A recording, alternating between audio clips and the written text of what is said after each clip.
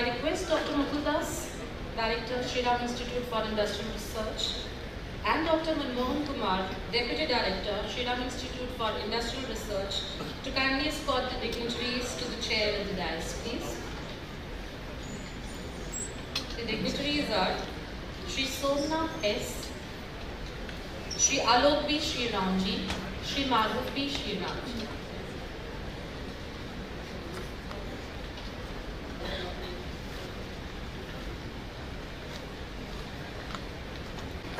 Respected Shri Somanath S, the Chairman, Indian Space and Research Organization ISRO, and Chief Guest of today's Founder Memorial Lecture, Padma Bhushan Dr. Mrs. Manju Sharma, Chairperson, Governing Board, Shriram Institute for Industrial Research, who is virtually present with us today, Shri Alok B. Shriramji, Vice Chairman, Governing Board, Shriram Institute for Industrial Research, Shri Madhav B. Shriramji, Mentor, Shriram Institute for Industrial Research, our other esteemed members of the Governing Board, members of Research Advisory Committees, Their Excellencies the Ambassadors and High Commissioners, Senior Diplomats from the Diplomatic Mission in India, Dr. Mukuldas, Director, Shriram Institute for Industrial Research, Dr. Manmohan Kumar, Deputy Director, Shriram Institute for Industrial Research, invited dignitaries, ladies and gentlemen.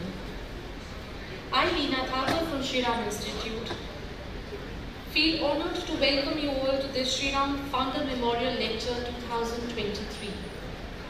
On this memorable occasion, marking the 139th birth anniversary of our illustrious founder, Lala Sir Shriramji, we pay our respectful homage to him today by organizing the 57th Founder Memorial Lecture in his series. Lala Sir Shriramji, one of the foremost business visionaries of India, left an indelible imprint of his personality upon the whole canvas of Indian industry. Due to his sustained interest in technical advances and passion for industrial research, he came to be regarded as the father of industrial research in India.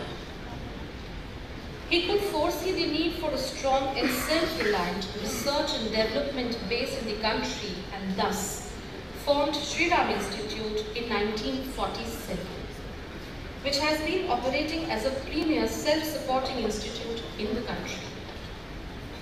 Shriram Institute was not only started by him, but also flourished greatly under his vision, resolute interest and generous support. Since 1965, every year, scientific and technical lectures have been delivered by eminent personalities from across the globe, thereby making this a major scientific event of the country.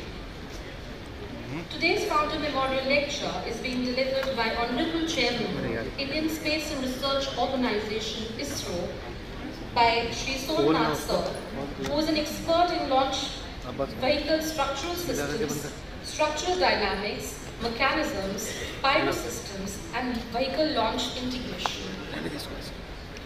We'll now begin the program by lighting of the ceremonial lamp. May I request our dignitaries at the dais to kindly light the lamp.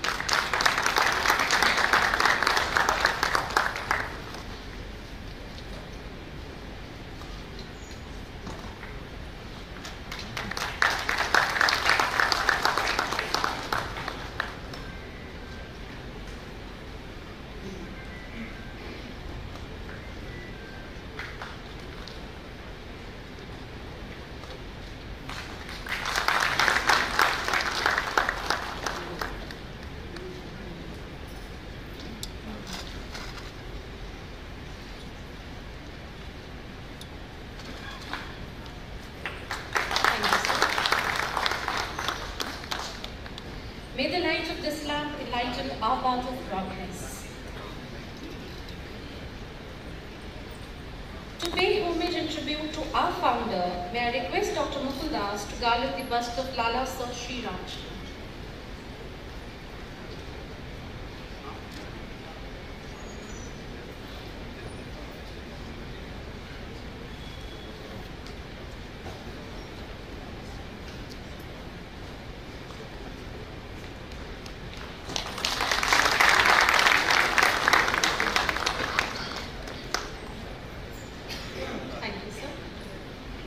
May I now request Shri Shriramji, Vice Chairman, Governing Board, Shriram Institute for Industrial Research, to present a bouquet to our guest speaker, Shri Somanath S.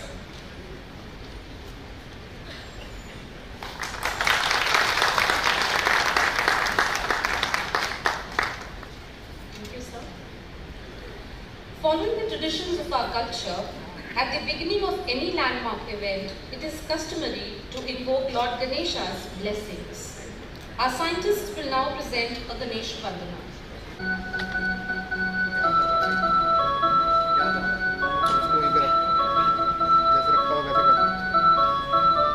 Jaya Ganesh, Jaya Ganesh, Jaya Ganesh, Pahi Mam.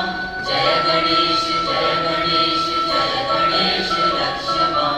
Jaya Ganesh, Jaya Ganesh, Jaya Ganesh, Pahi Mam. Jaya Ganesh, Jaya Ganesh, Jaya Ganesh, Raksha Mam. Sada karati modikam, sada vimukti sadikam, kalakharavatam sakam, vilasilom virakshakam, anayate ganayakam, vilasite pradetyakam, Shivam Namami Tam Vinayakam. Jaya Ganesh, Jaya Ganesh, Jaya Ganesh, Pahi Mam. Jaya Ganesh, Jaya Ganesh, Jaya Ganesh, Raksha Mam. Jaya Ganesh, Jaya Ganesh, Jaya Ganesh, Pahi Mam. Jaya Ganesh, Jaya Ganesh, Jaya Ganesh, Raksha Mam.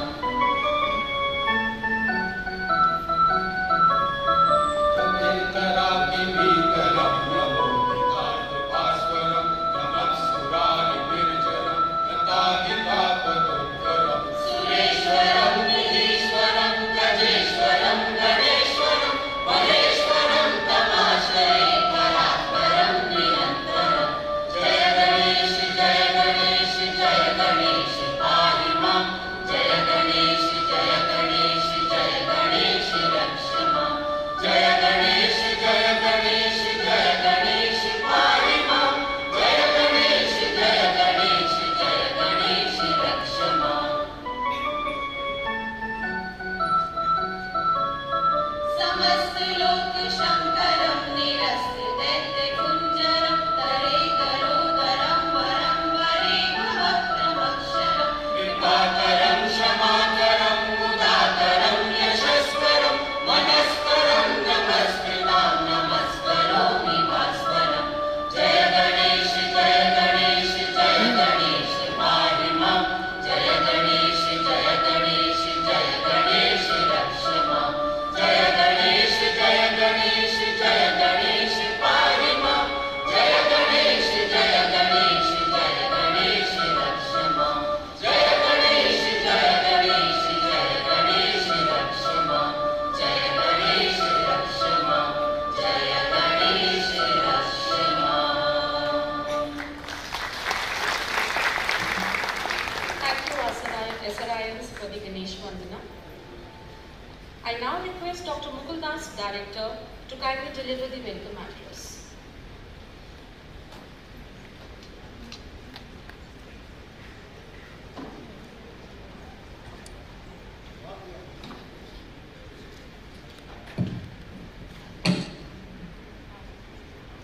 Our esteemed guest speaker for the afternoon, Shri Somanath ji, respected Chairperson, Dr. Manju Sharma, Padma Bhushan Dr. Manju Sharma. I'm sorry to tell the audience that she won't be able to join the function because of her ill health. Shri Shriramji, the Vice Chairman, Governing Board of Shriram Institute, Shri Madhav Shriramji, the mentor of Shriram Institute, my colleague Dr. Manmohan, Deputy Director, Shriram Institute, members of the Governing Board and Research Advisory Council, distinguished guests, dignitaries from various embassies and high commissions, faculty members and scholars from universities, colleges and high commissions and research institutions, members of the electronic and print media, my dear colleagues from SRI and their family members, and most important, my dear students. A very good afternoon to all of you. It is indeed a great privilege for me to welcome each one of you to this August gathering to be the part of 57th Shriram Founder Memorial Lecture. Today, we pay homage to our illustrious founder, Sir Shriram, on the eve of his 139th birth anniversary. He was a visionary, well beyond his own times, a successful industrialist and an institutional builder who initiated and founded several academic and cultural institutions, including our own Shriram Institute for Industrial Research. All at the time when our nation had received its independence and was transiting to a new beginning. Even in those early years, Sir Shriram, who was fondly known as Lalaji, foresaw that if India has to progress and become self-reliant, we need to innovate and apply technology to areas that touch our day-to-day living and those which concern the common man. That is the spirit that still embodies Shriram Institute. Lala Shriram vision was further developed in the later years by the able guidance of Dr. Bansidharji, taking Shriram Institute to greater heights, which is now being continued to be nurtured under the leadership of Shri Alok Shriramji and Shri Madhav Shriramji. The Institute has overcome the adverse effect of COVID times, and the performance is remarkably recovered. We started an online lecture series in the name of Dr. Bansidhar Lecture Series from COVID times. And last year, we had 3 lectures being delivered from the most eminent scientists of the country. That is from Professor Akhilesh Tyagi, the Meghnad Saha Distinguished Professor of Nasi, who spoke on diversifying genome, crop genome. Professor Chandrima Saha, the President of INSA and J.C. Bose Chair Distinguished Professor of Nasi, who spoke on emerging infectious diseases, the risks and the challenges. And the third was given by Professor V. Ram Gopal Rao, who is the Pillai Chair Professor of IIT Delhi on R&D to innovation, bridging the gap in higher education institutions. Apart from this, some of the recognitions were received by SRI scientists during the year. And these are Dr. Mukul Das, Director, was placed in the top 2% scientist list of the globe. The updated science-wide authorship database, which was published by Elsevier and Stanford University in August 2022. 3 scientists, Dr. Khushbu Kapoor, Dr. Sapna Gupta, and Rudranshu Chatterjee were awarded PhD degrees in various disciplines. Following special events were organized during the year. On the occasion of World Environment Day, Professor Paramjit Khurana, Department of Plant Molecular Biology, University of Delhi, delivered a lecture to the scientists of SRI titled Gene and Genomics for climate resilient crops. The awareness training program was organized on intellectual property and its protection by Mr. Ashish Prabhat, the examiner of patents, Indian Patent Office. Shri Prahlad Singh Patel, Honorable Minister of State for Food Processing Industries, visited the institute and interacted with the scientists of the institute. The director, Dr. Mukul Das, and the vice chairman, Shri Shriram attended the International Climate Summit 2022 on opportunities for green hydrogen in India at Bergen, Norway, held during August 2022. Our Environment Protection Division has been designated by the Ministry of Jal Shakti, Government of India, as a key resource center to impart 3-day residential training to water testing laboratory staff of all the states of the country. A total of 12 training and hand-holding programs were organized under this arrangement. Mr. Lalit Vohra, Joint Secretary, MNRE, inaugurated the prototype facility for the demonstration of electricity generation from geothermal hot water. This concept will be utilized by Manuguru, Telangana state to generate electricity of 20 kilowatt from geothermal hot water discharge having a temperature of 65 to 70 degrees. This is one of its own kind in the entire world, I would say, that at such a low temperature of geothermal hot water, the electricity is being generated. The institute has entered into the Memorandum of Understanding with many of the universities and educational institutions, including Bundelkhand University, Karolimal College, R.K. Goyal Institute of Technology, Ghaziabad, Rewa University, Bangalore, Bhaskaracharya College, Delhi, Dayal Singh College, Delhi, Venkateshwara College, Delhi, National Research Development Corporation, Delhi, and Delhi Integrated Multimodal Transit System in Delhi. Also, an MOU has been signed by SRI and Greenstad, Norway, in the presence of Norwegian Foreign Minister and our own Indian Honorable Minister Shri Rajkumar Singh, MNRE, for conducting research in the area of green hydrogen. A new facility has been established at Nainpura district near Bijnor, Uttar Pradesh, for the UV coating of wooden handicrafts under a project which was sponsored by DST.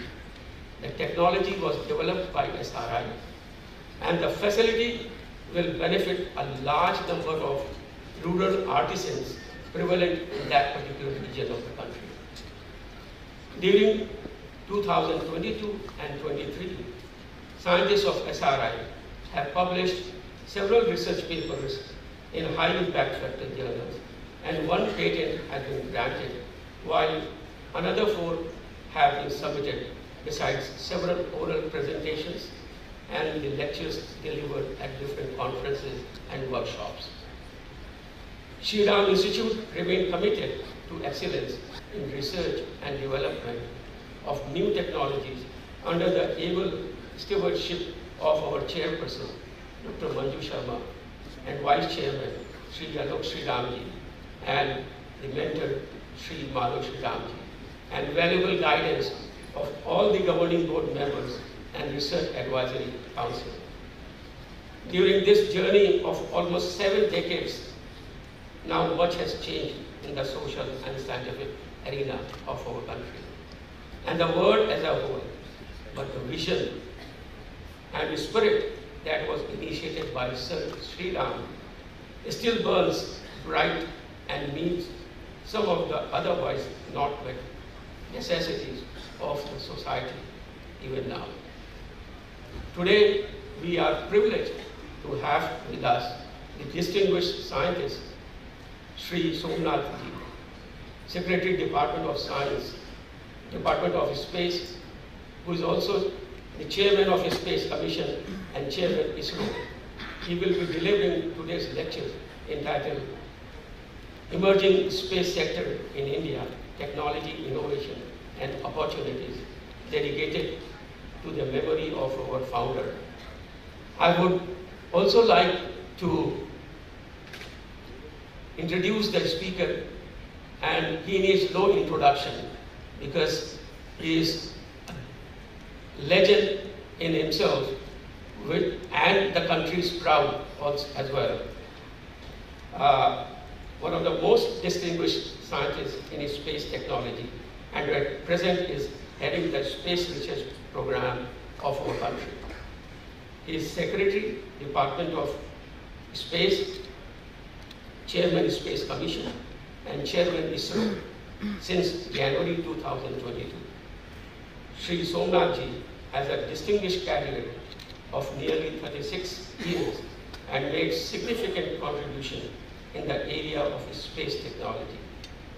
Very recently, in April 2023, Shri Somanath ji and his team at ISRO made our country proud by achieving another milestone in the successful landing experiment of reusable launch vehicle landing system.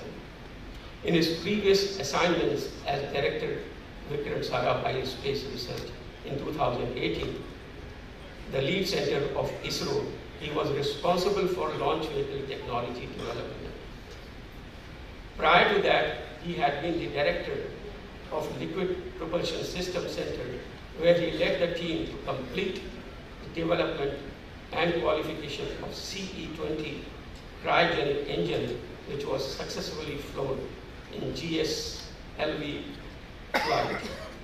He is a fellow of Indian National Academy of Engineering, fellow of Aeronautical Society of India, fellow of Aeronautical Academy of Aeronautics.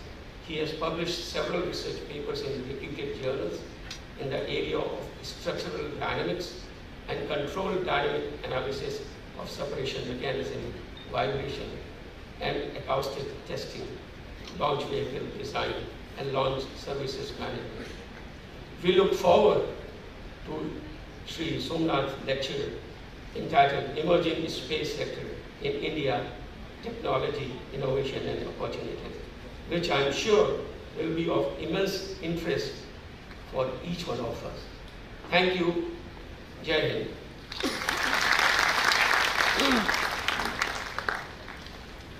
Thank you, sir. As the audience is keen to listen to, I now request Shri Somanath ji to deliver today's Founder Memorial Lecture, Emerging Space Sector in India, Technology, Innovation and Opportunities.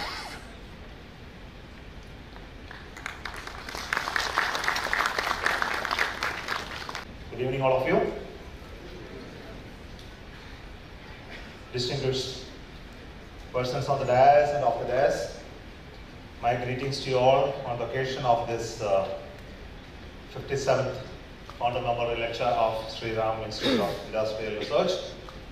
I'm really honored to come over here and then to be make myself familiar with the activities of the Institute and to derive what we can do together. Is that idea of me coming over. I believe that the engagement can really happen between ISRO and the Institute in the long run. And I'm also very privileged to have been given this honor of giving the Founder Memorial Lecture. Of course, the legacy of Shri Shriram is well known, and I'm not going to elaborate on it.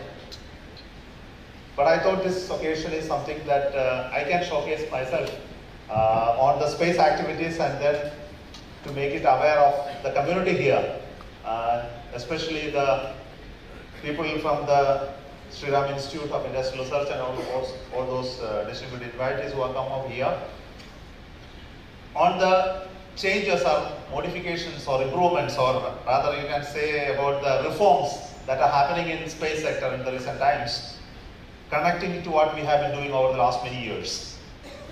So that's why I named my topic as the emerging space sector in India, technology, innovation and opportunities. Of course, the technology is something that we never had 60 years back when we looked at space sector. India wanted to launch its rockets and satellites and applications. The technology was simply not there. And over the last many years, we were really very proud of the fact that we could develop it in India, of course with the support of so many people, create the capability to build rockets, satellites, launch applications, and that too from this land itself. Now we have the capability, end-to-end capability today in space sector. And there is a change happening now, primarily because that certain capability has been developed and it has been sponsored by the government in the last so many years. Funding always comes from the government. And we look at how this can get into a business opportunity now and how private entrepreneurs can come into space sector and where the possibilities are. And for that we need to have innovators to come in, not the traditional technologists to work here. And also we must look at what are the business opportunities available to really to do work in this sector and how to create the markets and business potential in space sector is something that we are debating now, trying to work out and to create policies and framework on which all these things can happen.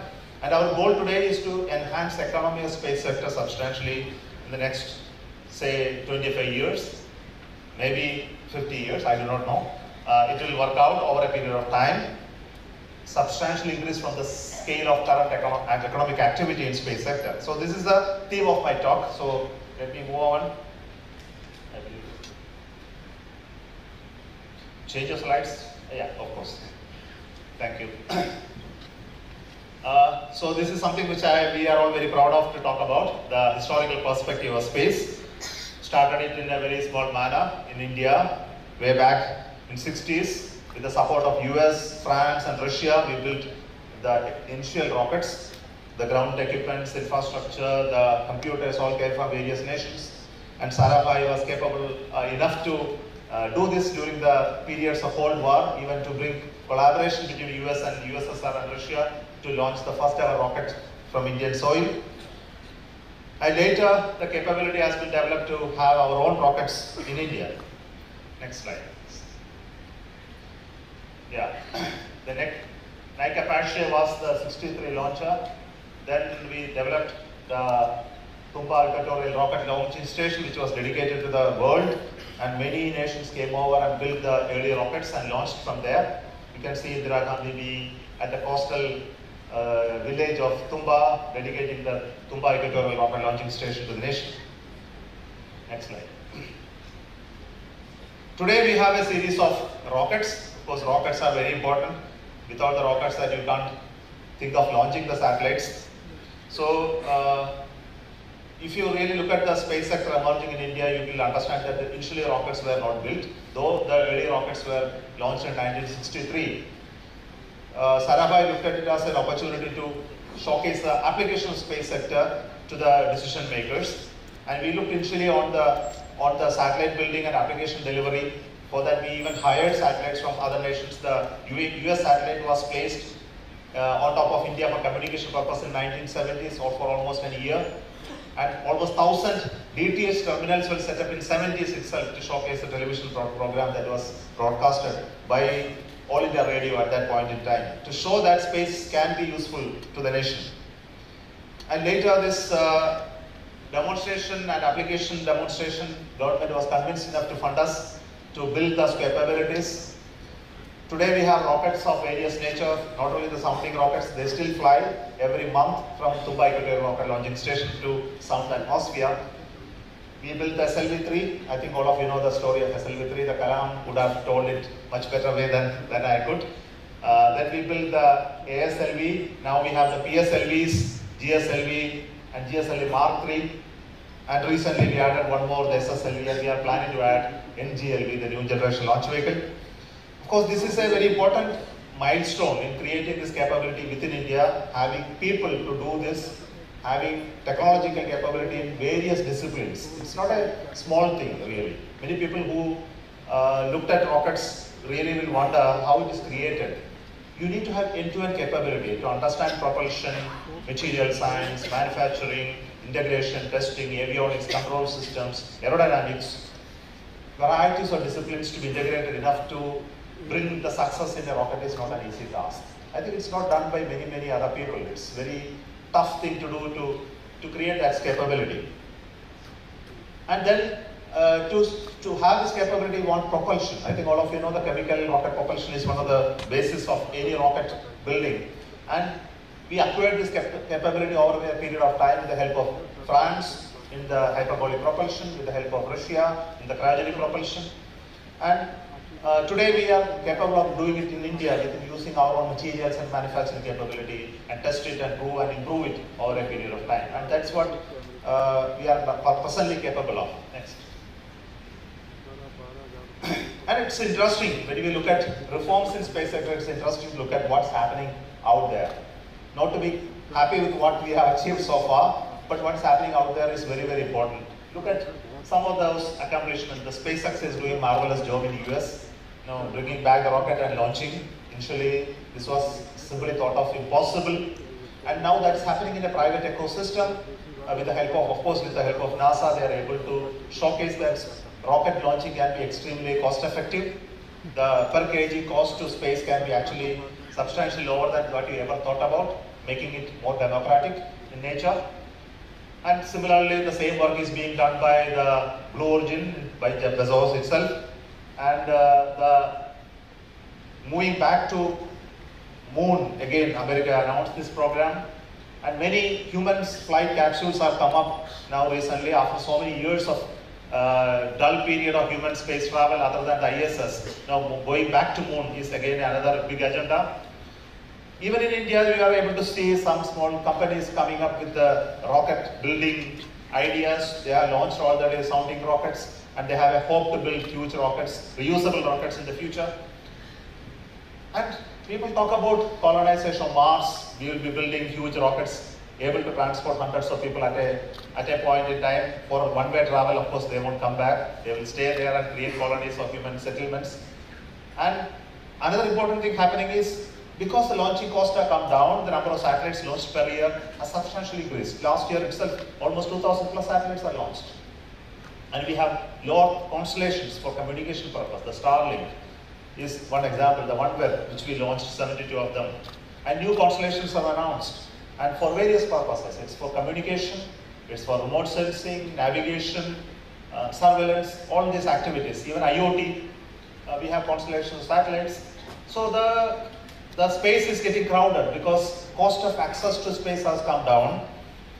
And not only that, the application segment is also growing. The digital connectivity is improving the ability to have more satellites there and make use of it. So there is a business case. So all these are changing things in the space ecosystem. Next. Now let me go back a little bit on the inspiring part of our work. It's mostly in the scientific domain, possibly you know. The lunar exploration, we did the Chandrayaan-1, Chandrayaan-2, and Chandrayaan-3 is just getting ready, and it's almost ready there in Bangalore, and we are going to launch in the coming month, most probably by June, July. And it has been such an inspiring story for us to build Chandrayaan-1 and Chandrayaan-2. Of course, Chandrayaan-2 couldn't do the final landing maneuver and to land it very close to the surface, but of course 300 meters up there it crashed. But that doesn't matter for us. We are building the next satellites, Chandrayaan-3, with all the capability to handle such eventualities. But the biggest contribution from Chandrayaan that came is the scientific outcome. And stirring up the scientific community in this country to do some useful scientific activities. And also the collaborations that we created between various nations who have the ability to observe and understand moon, specifically the European and American scientific establishment collaborated with us to host many payloads on board moon, so we could finally discover water molecules on the moon. Next slide, please. So this is the publication of finding water on moon. So none of the earlier missions could identify this. The payload on Chandrayaan, on board Chandrayaan-1, both the US payload as well as Indian payload could identify the presence of water. So and subsequent missions to moon really corroborated this measurement. Even Chandrayaan-2 did additional measurements to prove that it is true. So this is a very interesting finding which enabled furthering the interest of traveling to moon. I think the future missions to moon will be based on such important findings. Next. This is another important outcome of the Chandrayaan missions, finding exact map, very good map of the moon. And today we have a very good understanding of the topology of the moon, the places where we can land, the very high resolution images are available, based on which we are able to land on the moon. And we sourced it earlier for our first mission from various other nations. Today we have enough resources within us to handle missions to moon. Next slide, please. Look at Chandrayaan 3. And Chandrayaan 3 is going to be doing a different mission than what Chandrayaan 2 did. We are going to probe into the moon surface to understand what are the scientific interests on the surface of the moon. That's why we have a lander, we have a rover. And this time I want all of you to pray and blessings with us for a successful landing. Of course, whatever scientific work we do, along with that, this is also necessary. So I seek that part. So we have done all our work very well, I believe. The design of the craft, the algorithm that will take it to the surface of the moon, the failure modes that are likely to happen and how we can overcome all of these possibilities have been well debated and addressed in terms of the engineering of this, and we hope that it will do its function very well. And we have very interesting scientific objectives in this survey, and all of these are done by Indian scientists. This time we don't have any hosted payload from other nations. All the 10 payloads on board this Chandrayaan 3 are Indian institutions created payloads. And I will tell you, there are beautiful instruments made in this Chandrayaan 3, like a laser Doppler velocimeter. You should look at this instrument. This uses laser as a technology by which that entire movement of the velocity of the craft can be measured with reference to the surface of the moon. It's a very interesting instrument. After the last failure, we were tasked to design and define this instrument, and our engineers and scientists developed this within our laboratories to build this one of the world-class instrument. Today, when we showed it and discussed with the JPL scientists from NASA, they were really impressed and congratulated us for such an interesting development that has happened in Chandrayaan 3. Next one. I would like to show you just one slide on the Mars orbiter mission. You can look at this image. It's such a beautiful image of the Mars, taken by the camera on top of the Mars orbiter mission, the Mangalyaan mission. So today we have such a beautiful map of the entire Mars surface, and we do a lot of studies on it. It's actually, we have a 3D map of Mars, which is created using the high resolution optical imager on top of the Mars. And this is only one of the results, but there are many scientific outcomes that has come out of the Mars orbiter mission. Even today, scientists world over make use of Mars orbiter mission data for studies, and we launched this satellite for just 6 months of life, and it worked for 8 years, and last 2 months or back we declared it non-functional because its fuel is over and we can no longer be controlled. So it's still orbiting around Mars, but not able to do the attitude control. So it's a great achievement, and all of you know the Mars orbiter mission is hailed as one of the lowest cost mission ever to go to Mars, and that became successful in the very first attempt. And we don't take all the credit for what we did, because it is the help of various people who actually did this work prior to us. There were many missions to Mars which actually failed, and we learned lessons from them. We sought help from those people, and with all that help we could do it our own successfully. I think it's a great achievement for the entire scientific community. Next slide, please. Okay, I'll just quickly go through some of the scientific missions which are up there. One is AstroSat. AstroSat is a very interesting instrument that we have placed in orbit to understand the astronomy, astrophysics people, to look at the creation of the universe, look at black holes, look at exploding stars, look at new galaxies, and this is actually a collaboration with various institutions across the country. Built those instruments, came with the scientific ideas, and even now it is working very well. It is one of the interesting observation platforms up in the space for multi-spectral observation of the universe. And a lot of scientific outcome has come out of it. Next slide. And what we are getting ready for the science mission to study the sun called Aditya L1. This satellite is almost getting ready for launch, and this launch also is scheduled by July this year. because that is the only slot available to launch, so we have to get ready. And this is another interesting mission to study the sun, look at its corona, look at its radiation, and how it affects the upper atmosphere, upper space weather situation on Earth. And this is a very interesting heliophysics study. We have collaborators from across the globe, but the entire instruments are built in India using the capability of scientific institutions like the IUCA, the Indian Institute of Astrophysics, and ISRO. Scientists have worked together to create those instruments within India. They are very complex instruments, just delivered and integrated the satellite very successfully. So here again, like Chandrayaan 3, we need very complex mission maneuver because it's not going to be around Earth. It is going to travel to a point called Lagrangian point L1, which is a point between Sun and Earth. And it will virtually be stationary there and look at the Sun always without being obstructed by the Sun or Moon. So it's such a specific place we have to travel, almost 1/3 the distance to the Moon we have to travel and then keep it there for a long time. I made a mistake, it's not 1/3, 3 times the distance to the Moon. Okay. Next. We are also working on another interesting satellite, XPOSat, which is an X-ray polarimeter satellite, which is to understand, look at the polarimetry of the bright X-ray pulsar stars, which possibly those who are interested in astronomy, astrophysics will know it very well.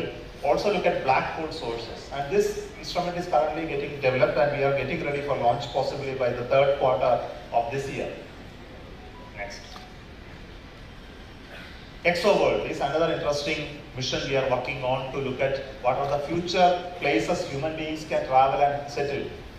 Possibly you know that there are something called exosolar planets, planets in another orbiting around other stars, not the suns. We call our own planet Earth is orbiting around sun, and if it is orbiting around another sun, we call them exosolar planets. And today we have discovered, the world has discovered using various instruments, almost 5,000 exosolar planets. And I can claim you 3 of them were discovered by our own scientists at PRI. So, but we want to use this mission as a technique of finding out what is there in the atmosphere of exosolar planets. This is a spectroscopic experiment in which we will be looking at the composition of the material around the surface of the planets and to see whether it is a habitable planet or not. And this is one of the interesting missions that we are trying to do. Next. So we have collaborative missions planned between various nations like with France, with Japan, and French. Earlier we had collaboration, and this collaborative scientific missions still continue, and we will be building instruments jointly with other nations as well to keep a scientific interest in this country. Next. Now, also other scientific missions are very interesting missions like missions to Venus, mission to study the Earth atmosphere, especially the upper atmosphere. We call it as a twin aeronomy mission. We are also looking at scientific mission data to be made use by various institutions across the country to create the scientific talent pool in understanding Aeros mission and specifically the astronomy, astrophysics students across the nation. Basically to create the required scientific pool or talent within this country to build instruments of very high quality, understand this and then publish good peer-reviewed journal publications, etc. So this is another activity. It's not only building the scientific instruments and launching them, to creating the scientific talent pool in this country is also equally important responsibility that we have taken to ourselves. Next. So let me move over from the scientific work of missions to some technology side, because it's definitely a part of my talk. One of the important technology we understand is the scramjet, and this is very important for our missions, specifically in the area of very hypersonic travel, space travel. We are working on various technologies that will build scramjet engines. Possibly, you know, scramjets are the engines where there are no moving parts. Just by the speed of the vehicle, the air gets compressed and you will be able to burn the fuel inside and then create an exhaust velocity which is faster than the incoming air, thus producing the thrust. So this is a very complex engine by itself, and we have flown one with using hydrogen fuel long back, and we are now working on a kerosene-based scramjet engine which will be much more efficient and higher power. So we will be soon hearing about it later when we announce about the scramjet testing. It has various applications, possible space travel, low-cost space travel, so that the fuel oxidizer is from the atmosphere, and it also has strategic interests as well. Next. Another interesting area is the building of rockets which are reusable. I think you know that SpaceX is already launching them. The rocket which will take off vertically, do the mission and come back. The first stage will come back and land using its own landing legs, and we can refurbish and reuse it. The net gain is that you are able to use the rocket maybe 10 or 20 times, which will recover its initial investment of building the rocket, so that the per kg cost of launching a satellite to space can be substantially brought down. So that's the idea. And we are getting ready with the rocket now. One of the rocket is just ready for a different purpose. And we will be adding all the landing, gear, throttling capability, etc. to create the capability in India. But there are many technologies which are required to build it, like the optical navigation systems and algorithms for retropropulsion, aerodynamics, which are very complex when a rocket is coming back. You know very well when a rocket is moving forward how to handle it. But when it is coming back with a rocket engine firing, it's a mastered over a period of time. Possibly you know the SpaceX in its initial missions, they were crashing all the rockets one after another. So it takes some time. Recently they have also crashed their bigger rocket. I am very sure they will come out successfully in the next mission after understanding what really happened. But it's a big challenge, huge investment in building big rockets and understanding it. So unfortunately we don't have that much of money available. So we build systems at a very low cost. We develop technologies at substantially low cost that are done outside. And that has been the hallmark of Indian Space Research Organization, to develop technologies, show it that it is possible for us to build it at substantially lower cost than what could be done elsewhere. Next. So we are also working on engines which are of the world class. This is the basic core technology required to work on rockets and spacecrafts. We need to develop newer engines. And one of the newer engine is called LOX methane engine. In place of very complex fuels, we can use oxygen from the air, liquefy it, and the fuel is not just the kerosene, but not the ordinary kerosene, but it will be a refined kerosene. This has been the semi-cryogenic technology, but later now people understood that it is better to use methane. It is mostly the cooking gas liquefied to a liquid stage. And if you use methane and oxygen, you will be ending up with a very efficient propulsion, which is very reusable, because kerosene has a soot formation and other contamination tendencies, whereas methane is much more cleaner fuel. So there is a development requirement for methane now world over, and many methane engines are already developed. And in India also we are trying to develop a methane engine soon.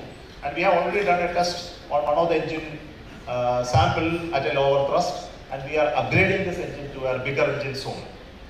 Next. We work on various technologies on space and propulsion in advanced propulsion, like the green propulsion, especially in terms of the hydrogen peroxide based, ADN based. I think many of the chemical scientists possibly may understand here. And also hybrid propulsion, where we use oxygen and solid fuel and liquid fuel combined, so you can do throttling of the rocket, as well as using this in some of the early science missions. So this is another area of technology development, because everywhere people want to make everything green. You know? Even rockets also should become green in terms of the environmental impact that we have, and more regulations will come in the days to come. So it's important that we develop capabilities in handling greener propellants, greener propulsion, greener technologies more in the future. Next. Another interesting area is the robotics. I think we work on many robotic capabilities. Ground-based robotics, where people are well aware, but once you go to space, robotics is of different nature, because our interventions are less. It has to become more intelligent. It has to have more capabilities to handle situations. So we are also developing robotic mimicking human behavior, and also doing experiments on board, like docking, refueling, capturing objects, bringing it back, etc., etc. So assembling complex stages, etc. So that human intervention is not required. Our astronauts are not required for most of the applications. So this is another big domain, and we are working very closely with various stakeholders having robotic experience in India. Next. Quantum. I think all of you know quantum technology is another big domain. There are a lot of areas in quantum. But in ISRO, we concentrate on quantum communication technologies. Of course, quantum computing technologies are there, and various quantum technologies are there. So we have developed quantum communication protocols so that we can implement it for cryptography, secure communication network, etc. In fact, we were about to launch a payload in the last mission. It couldn't be made ready. In another few months, we will be launching the very first ever quantum payload in space to demonstrate quantum entanglement and show that it is possible to generate a quantum key from space for distribution for terrestrial quantum communication networks. So this is the goal that we have. Recently, government has announced a quantum mission, and in which we are one of the important partner in developing this capability in India. Our laboratories have already developed and showcased this in the scaled models of already. Next. We offer our rockets for experiments. I think one of the possibilities for scientists across the nation is to build instruments, build technologies, and we will host it for you in our rockets with very low cost. So this is an offer to you. Possibly you are aware the last Saturday we had a launch of PSLV. There were 7 payloads from Indian startups, industries, and they were hosted on this absolutely no cost, because we have provided them a platform for with power, communication network and all scientific capabilities so that you can experiment on. Anything that is related to space technology you would like to find out, you don't have to build a satellite today. You can simply talk to us. Then we will provide a space for you in the rocket. It will go to orbit and you can conduct the experiment and we will give you the data what is needed. And many startups are taking this as an opportunity. Many institutions are taking this as an opportunity. So this is called the experimental platform called POEM. We call it PSLV Experimental Orbital Module. On top of this, we are planning in the future also many experiments. And primarily our target is students and institutions who are not having so much of their experiments and create some capability. I have mentioned it could be biological studies, or it could be genomic studies, it could be medicine, material development, or experiments related to upper atmosphere or the space. Next. So let me move slightly to trust. Over the period in the ISRO has been building the technology, creating capability, developing industries, and building infrastructure in this country for space. But we need to make a change now. The ISRO has to move from the production-oriented organization to an R&D organization. We realize it now that it's high time that we enable industries to do this work and move over to become the technology developer. So this is the change that is going to happen in the coming days in the organization. And we are going to invite public-private partnership to take on this activity of building rockets and launching them. So I am in dialogue with various industries, big and small in this country, to create consortiums so that you can actually gain the knowledge and work with us and build all of this on your own, on a commercial term. You invest, you build, you launch and make the profit. So this is the offer that we are giving to the entire industry ecosystem. So this will happen over various technology. It will happen for satellites, it will happen for rockets. But you know that satellites are much more easier than rockets. So already there are 5 companies in India ready to build satellites today. This may be news for you, but I want to tell you there are already companies who are having tie-ups and technology tie-ups and capability to build rocket satellites. In 1 year, hundreds of satellites will be built in this nation from private companies. But it cannot happen for rockets. Rockets will take a little more long time. There will be a lot of gestation period. Technology upgradation to a level of production could take more time. But we will wait for that. We will try to enable that. But in application side, already there are companies working in this sector having reasonably good market share in terms of the remote sensing data and communication backup, etc. So application side, there are already companies, but we are looking at how this also can be enabled or enhanced in the period of time. Next. Today we have this many satellites in orbit, which is primarily owned by ISRO. And we have communication, remote sensing, navigation, science mission. And we understand today it is just not enough for the nation. Our nation is so huge. Just 50 satellites is just not enough. We need 500 satellites or even 1,000 satellites to meet the national demand of various sectors. And this cannot be done by government alone. It has to happen only with investment coming from private.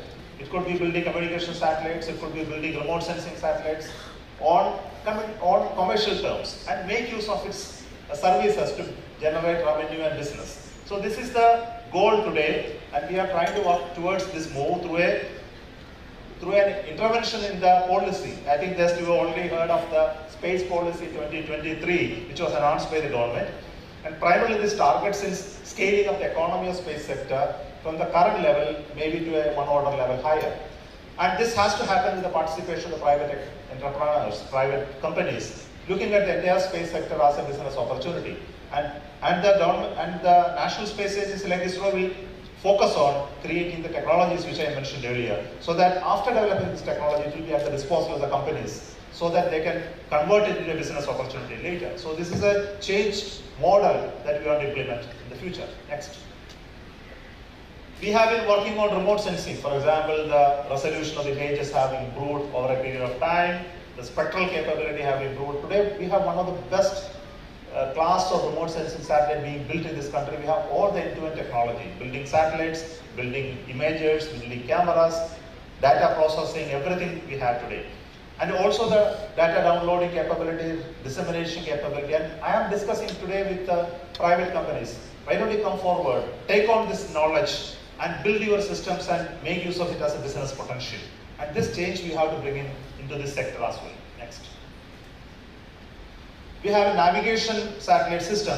We created a regional navigation system. You know GPS, all of you know GPS, what it is. It gives you a position and timing service. So we have a national timing service, we have national position service specifically for India, using 7 satellites. Today, some of them are not functional, and we are getting ready to replace them with another 5 more launches. But it is much more accurate compared to the GPS in India. And we want to make it as a standard for each one of you for your navigation requirement. I think all of you are being navigated today through by your mobile phones, your cars, your various other tools that you have. Everything contains the navigational information coming from the satellite. And Navic is such a powerful, very accurate, always available satellite compared to GPS. And we said that we are not in competition with GPS. We want to show Navic is much more better for you in terms of accuracy and availability. And this is what we want to provide. And slowly we want to get into the civilian domain substantially with your mobile phones. And new frequencies are coming, which will become mobile friendly in the coming days of the and we would like to see how Navi can slowly expand. Next slide, please. And expand and bring into various other service sectors. Possibly you don't know that today Aadhaar enrollment is Navic enabled. Suppose you go to an Aadhaar enrollment center, it will check the Navic position and see the enrollment center should be located within the boundary of the nation. Otherwise, it will not allow you to enter. So nobody can enroll from another nation outside India. It is geotagged. Similarly, we can use for UAVs, time dissemination for our railway services, our business networks, for example, share, exchange and other places. Timing is very important. Even e-tolling, we are using the Navic today and already demonstrated. At least 1 lakh heavy vehicles are being tracked using Navic system. So it's actually into the civilian sector, but much more can be done in the commercial way in Navic when it really becomes operational. So we are trying to launch another 5 more satellites to make it fully functional for the service of the nation. Next. In India today, we have this many industries working for space. 500 old industries, big industries, small industries, but none of them are capable enough to do end-to-end capability.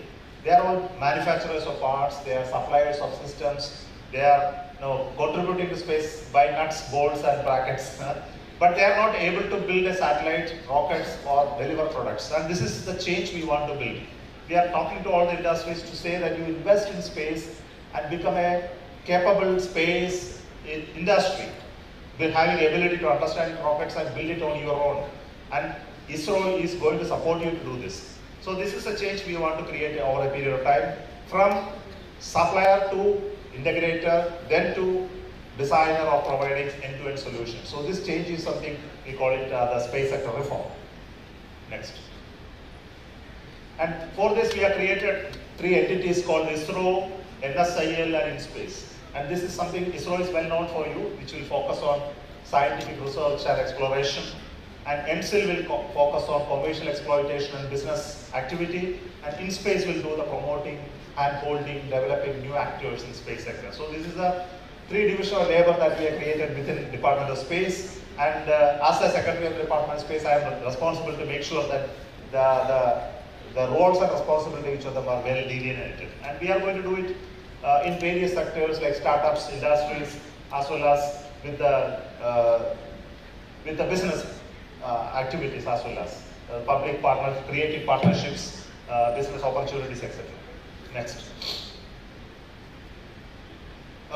Possibly you may not know that the PSLVs are produced in India using Indian materials and Indian skills. Almost 80% of the participation is from Indian industries. And it is not done in ISRO. It is possibly you would think that PSLVs are made by ISRO. It is wrong. PSLVs are actually made by Indian industries. And it comes to ISRO for the final assembly and testing. That's all. And much of the materials from this, as much of this material which you see here is actually manufactured in India and sourced from Indian industries. That much capability we have today. Still we are importing some materials in the form of electronics chips and IRN processors. And we are looking at how this area also we can indigenize. It's very important for us to have the strategic independence. But over the years we have expanded. It was only 50% maybe 20 years back. And last 20 years we have converted almost that 30% of the materials sourcing from Indian industries. And it's a big capability that we are developing in Indian industries over the period of time. Next. Next please. So we are looking at how we can also grow into rocket further, developing future rockets, almost 10-ton to GTO launch capability, recoverably, fully recoverable, so that it will be more cost effective. It will do our future human space missions. It will also serve our building of humans, extended human presence in space, etc. So we look at modular, cost-effective, reusable solutions in the future by retiring all our previous rockets, so that one big rocket will serve our purpose in the next 25 years or so. Never I can predict in 25 years what will happen, but at least let us plan today what has to be done today for the next 25 years. Next. We also work on R&D in space sector. Recently we announced 100 technologies to be sourced from private companies, primarily research and development. It's not product that we want to source from industry. We want to source your research outcome into space sector. So we announced 100 technologies that require to be developed in private companies, funded by ISRO, so that it can be sourced from you after development into the space ecosystem. So that's another domain that we are getting in, so that startups and industries can really get funding from government, so that their research can be accelerated within companies. This is something which we have lacking in this country. Just not production. We lack really the research capability in industries in India. And this has to increase, enhanced substantially by initial hand-holding with them through seed funding, etc. So this is one domain that we are getting in. Various announcements have been done recently to enable this to happen. It has happened in defense as well. Next. Another interesting area we are working is a human space flight. Of course, this has been done within the space ecosystem. After developing the capability for the rockets, space satellites, natural way to get into human space flight capability. We are working very hard on the various technologies, but we are delayed on these missions to sending the human beings to space. We are at least hoping this year we will be able to make the unmanned mission, but flight of a human being to space is really a tough thing. I realize it very well today, because we need to guarantee that he will come back, not only launch him. So to bring him back, we need to have the required expertise in terms of handling the contingencies, safety of the whole system, crew escape system must be very reliable, the environmental life support system must be proven very fully. Then only we can send an Indian on board the rocket. But setting them up there is very easy. Anybody who put in a rocket will definitely go to orbit. But this is a very different ball game. So we have a series of test plans and qualification plans that will enable this confidence building over a period of time. And I believe by 2024-25 timeframe we should be able to do that. But this year itself, or maybe early next year, we will have a launch of an unmanned mission, and we will bring back safely the crew module from space in that mission. And we are working on various technologies leading to the human spaceflight. Possibly you know that the sourcing of this technology is a very tough one. Nobody in the world just like that give you this knowledge. Though we have tried with all the nations who have the capability, only very little bit of information and help that will come. It has to be done by ourselves. There are very complex areas like the suits that we wear, the food we eat, the oxygen and water recirculation plants. temperature control, safety of the people, the processes that are involved, the global coordination that is required for human spaceflight mission. These are very complex problems. So we seek help of various actors like our Air Force, Navy, and our laboratories in this nation. All of them collaborate to create this capability in this country, and we are leading that activity to make this dream possible. Next. We also propose to industries, why don't you take up tourism as an opportunity in India? There are people willing to travel just for the fun of it, to go to edge of the outer space and come back. So if you ask any of you to willing to go on a tour to space, I am sure many of you will raise your hands, but you will have to bill a check of reasonably good number for doing it. But then it gives you an opportunity for understanding space and getting the thrill of space. When we develop the human space flight capability, this is not far away. And the rockets are available and the escape systems are available. Without much risk, you should be able to go to hundreds of kilometers and come back and enjoy seeing the Earth from the space. And many of the space tourism companies outside India are coming to India. They are trying to establish capability within India, looking at the opportunity that is available in India. So we propose such a thing to industries, and we hope that there will be good response. Next. We are looking at possibilities of refueling in space. Like the refueling happens in aircrafts, and we are developing technologies very important in the future to minimize debris, to discard non-functional satellites, etc. So this capability is something we are going to demonstrate in the future. And these are opportunities for new technologies, development and startups. Next. Similarly, issues related to debris. I think all of you know that number of satellites in space is very large today. Trackable objects are almost 25,000. And non-trackable is almost 5 lakh pieces. Objects are there in space. All of these are dangerous objects, and we need to bring back, collect or remove them from the space for the purpose of space debris removal, and recycling processes are very important. And this area, there are a lot of startups working in India. Some of them have produced good results also, like observation platforms, cataloging them, finding methods by to eliminate them, capture them, bring back. All these are business opportunities that are available to space, new space actors. Next. 3D printing. In space, your organs can be printed much better in space than being printed in ground, because there is a gravity, and gravity brings every object down because of its own mass. And if you do the printing in space, you can actually print heart and lungs and liver, etc. much better in space. And there are technologies getting developed to create this capability for printing in space and then bring back safely so that it can be servicing to the people. And medical benefits of the space colonization is something very, very phenomenal. And upon it, various businesses are already been built in places. And I am very sure in the future, human space travel will be focused on one of the important goals of medical benefits, drug discovery, and are related to printing and growth of various bioorganisms, etc. This will be very important domain in which space is going to be very supportive. Next. We create large ecosystem by which we can interconnect. And this is the power of space, like IoT, drones, networks, centric elements, all getting connected to space. And we find in the future, there will be larger connectivity of objects that you see in day in and day out to the space ecosystem.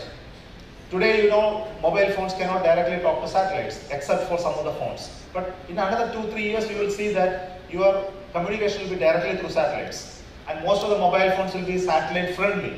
It will not detect whether it is from tower or from the satellites. It will be seamless, connectivity will happen in the future. And this is going to be true for your machines, your equipments, and your computers and whatnot. I think the IoT is ever connecting, and your entire planning or manufacturing networks, your delivery networks, your sourcing networks, all will be connected through satellites. And this is the power that we have having a space backbone. And here I am very sure more applications will emerge in space sector on account of this. Next. We also work on domains like the one which was announced here, the reusable rocket, which is very important for us, because in the future we see there is a potential for this to go to space, remain there for some time, do certain activity, come back and recover their payload from there, which is going to be very important from civilian as well as strategic use. And we are trying to develop this capability within India, and we are very happy that our first attempt to land autonomously in a landing strip was successful. and we will be repeating this few more times to demonstrate its design ruggedness. But we are developing already a big one, not this one, the one which we launched, the one which is going to go to orbit, which you can take a satellite and then come back, and that currently manufacturing of that and testing of various systems are going on. We hope in another 2 years of time we'll be able to launch it to space and bring back as well. Next. We work on materials technology. I think this is the key to the future. And various technology, materials technology, we have developed it is metallic, non-metallic, manufacturing, superconductors, hard material, high temperature materials, nanomaterials, power generation, power storage. And there are so much of scientific capability existing in our organization which is capable of building it.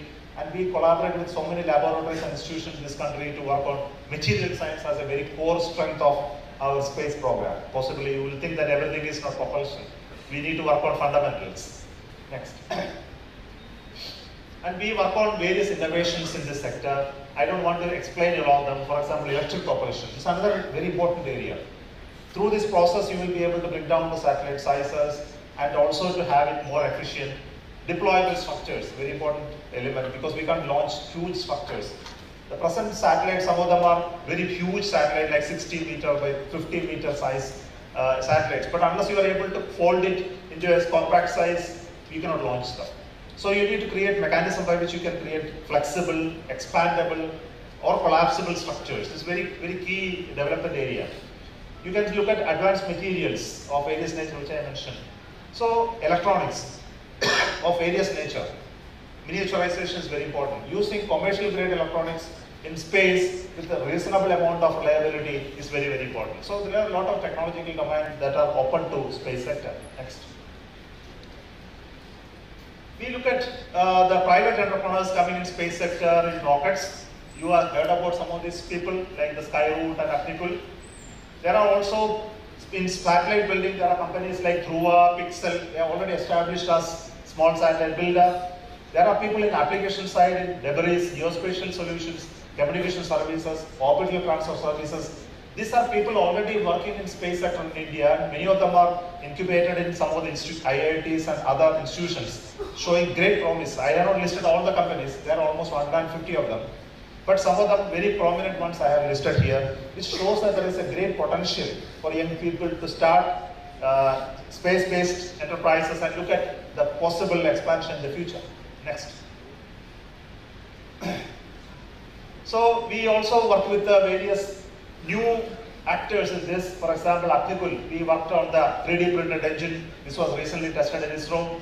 The Bellatrix Aerospace, their electric propulsion thruster was tested in our facility. Astrogate Labs look at optical communication for quantum communication related AI and ML solutions with these companies. We also looked at debris management solutions with a company called Digandhara. So you can see the change happening now. The private companies are developing capability to a level that they are able to talk to ISRO and then co-develop systems for the market. So it's already happening in the last 2 years of time when we announced this change in our policy. Next. So there are many startups. I am not going to explain all of them. So SatSure is a very successful startup in Bangalore. Looked at remote sensing data as a solution for banking sector. And lending is today happening through the intelligence provided by this company for agricultural lending is used, and they are able to expand their business substantially bigger. Vasundhara is also a remote sensing satellite aerial platform which solves many of the solutions. So many areas like agriculture, environment, governance, energy, mining, all these areas remote sensing data has a huge commercial potential, not a national service potential. So companies who are willing to invest in this, look at solutions to specifically tune to the sector, can really make a big inroad in this sector.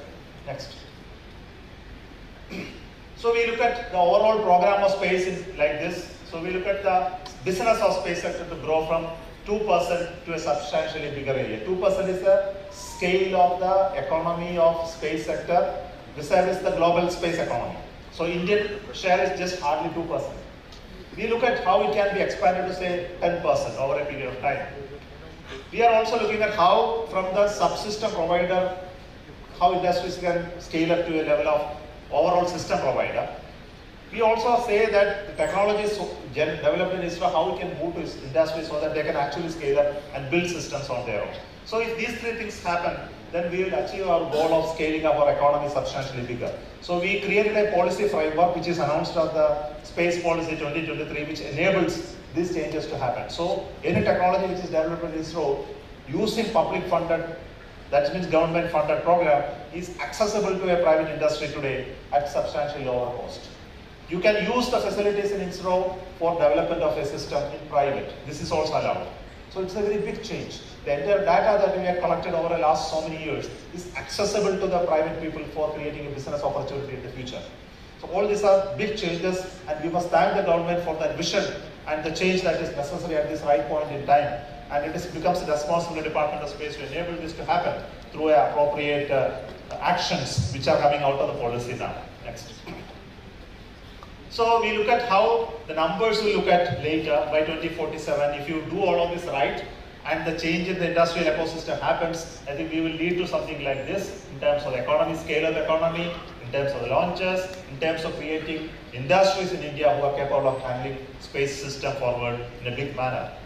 And ISRO and Department of Space will continue to work as a technology enabler, developer of technology, looking at national prerogatives, serving whatever is required for specifically for the nation, hand-holding the private ecosystem in a manner that they will be able to handle the risks associated with working in space system. Next. So this is a roadmap which I have prepared for the government purpose, which I am displaying to you. So to see that how we will progress in each of the sector over a period of time in strategic domain, in innovation exploration, human space flight, launch cost reduction, as well as enhancing the business activity in such a way that over a period of time we will be able to build capability through appropriate government investment as well as a private investment to create whatever is required in the space sector to grow substantially, to become a very leading spacefaring nation in the future. Next. I believe this is my summary slide, or there are more slides I believe. So it's same thing I stated in a different manner, so I will skip it. Next. Next please. Okay, thank you. So with that, let me conclude. Thank you for the opportunity to give a glimpse of what is happening in space sector now, and all of us are very thrilled and inspired to look at it in the future. And it's no longer going to be an ISRO activity alone, it's going to be a nation's activity. And for that we need the co-travelers or co-workers or co-developers of system. I believe many of you who are here who have an aspiration to work in space are most welcome to look at the challenges that are available to you. Thank you so much.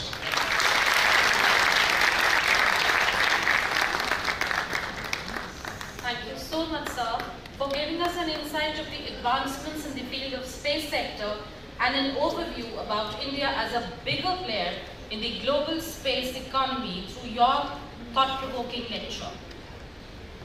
May I now request respected Shri Alok B. Shriramji, Vice Chairman, Governing Board, Shriram Institute for Industrial Research, to please present the memento to our guest speaker.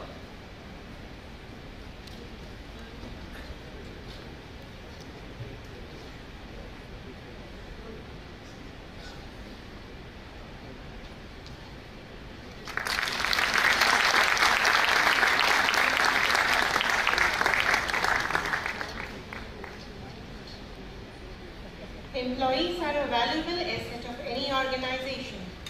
In line with the tradition of Shriram Institute, to honor the employees who have rendered several years of yeoman service to the Institute, we will now be presenting Long Service Awards.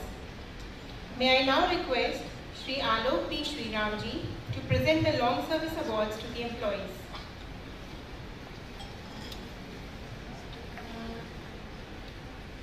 In the 30 years category, we have Mr. Rakesh Yadav, a manager working in Purchase Department.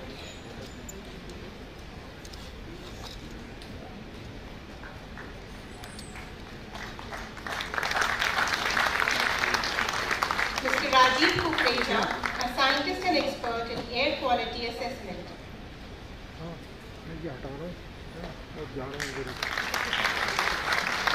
Mr. Arun Kumar, an expert in metal and mineral quality.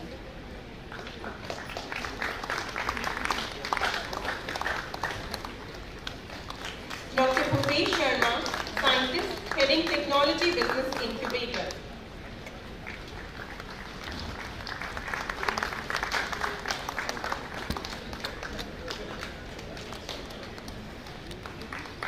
Mr. Ajay Kumar Raghav, a scientist and expert in civil and roadworks.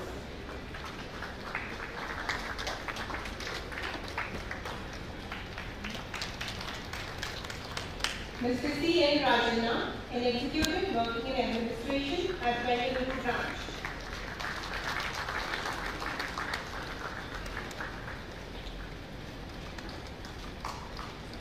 Mr. K. V. Konaka Reddy, an assistant working in techno-commercial section at Bengaluru branch.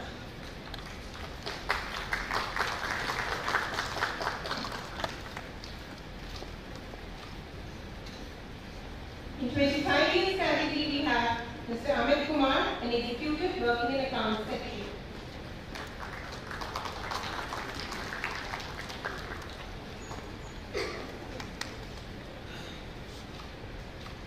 Ms. Kavita Jain, scientist working in food and farm laboratory.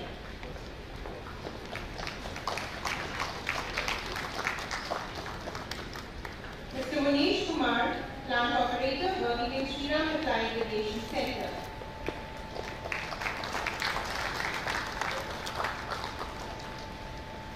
Mr. R.S. Mandal, an engineer working in civil and roadworks.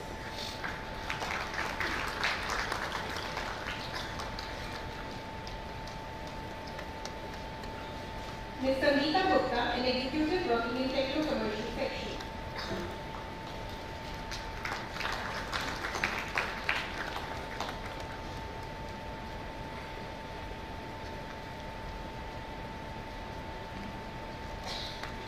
Mr. Rajesh Kumar, a scientist working on petrochemicals in Bengaluru branch.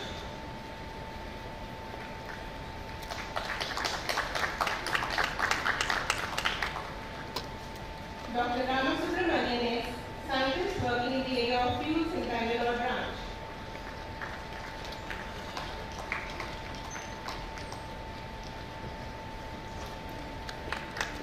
Thank you, sir. May I now request Shri Madhav P. Shriramji to present the long service awards to the employees. In the 15 years category we have Ms. Surmi Gupta, scientist working in drugs and pharmaceuticals.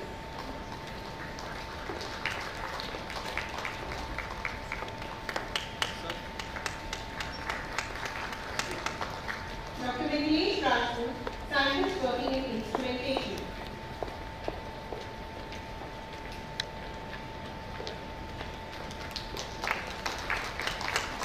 Mr. Devendra Patel Kati, scientist working in pesticides laboratory.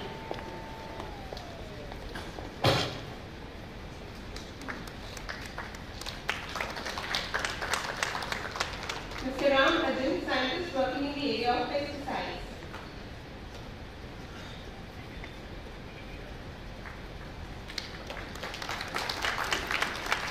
Mr. Vikas Kumar, a marketing executive for BioGroup.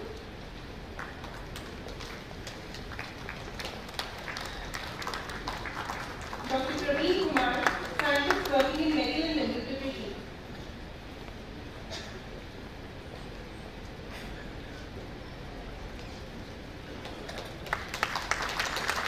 Mr. Sanjay Kumar Singh, scientist working in rubber and polymers.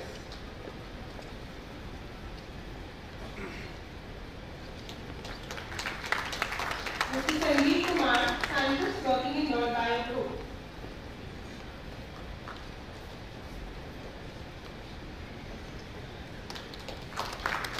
Mr. Prem Kumar, scientist working in calibration laboratory at Bengaluru branch.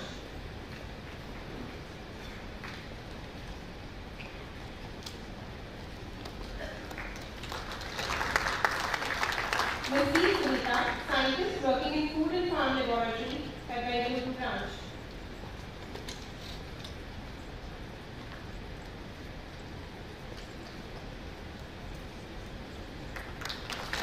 Mr. P. A. Chandrasekhar, working in techno marketing for non-bio group in Bengaluru branch.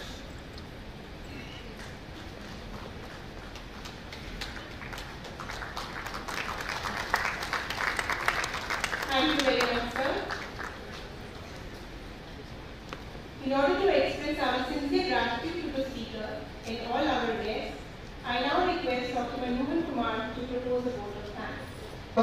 memorable occasion of 57th Founder Memorial Lecture. Today's brilliant and inspiring presentation by Shri Somanath ji has really enlightened all of us about the technologies, innovations, opportunities in the space sector. Actually, he has taken us the journey which was started in 1960s with humble start, and today which you have seen, he is proposing the up to 2047. What are the things we will be doing? And you all will be agreeing that it was really very, very inspiring, especially to the young people, how our country has changed. From the tenure of embargoes which we faced in the earlier years of our country faced, now we are ready to even fly and export these technologies to other countries. And the type of progress which we have seen in this, you all will agree that our country is unstoppable mode now. We will definitely achieve goals which we can think or dream, anybody can think or dream. So this is very encouraging for the young people who are young students who are sitting here. Sir, your years of research, your in-depth understanding of the subject and your ability to present the subject in such an interesting way produced one of the most memorable evenings today. On behalf of Shriram Institute management and staff, I would like to express heartfelt gratitude to Shri Somanath ji.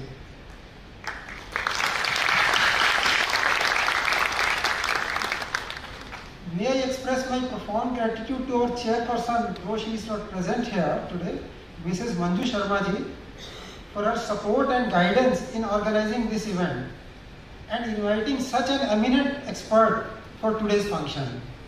Her valuable inputs in all our activities ensure that we always do the right things in a right way. I feel honored and privileged to thank our Vice Chairman, Shri Shriram ji, and mentor Shri Shriram ji. They have always been a source of constant inspiration and driving force to all our scientists and staff in their various endeavors. I would also like to thank our director Dr. Mukul Das ji and the SRI family for meticulous planning for organizing this event. My sincere thanks are due to Dr. Mrs. Anju Srivastav, Principal Hindu College, for permitting us to organize today's event in this beautiful auditorium and providing all the necessary logistic support.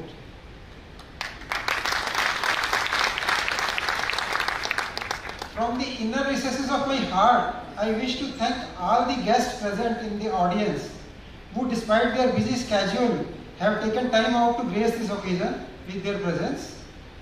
I would like to express my profound gratitude to the senior government officials, distinguished diplomats, scientists, academicians, young students especially, who are our torchbearer, future entrepreneurs and unicorns.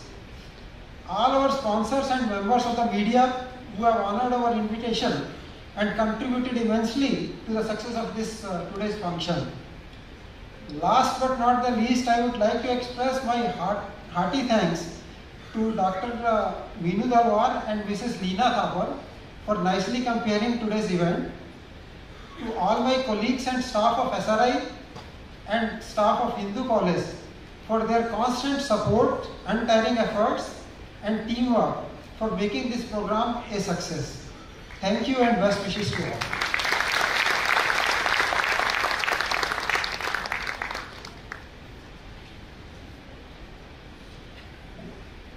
With this, we have come to the end of today's program.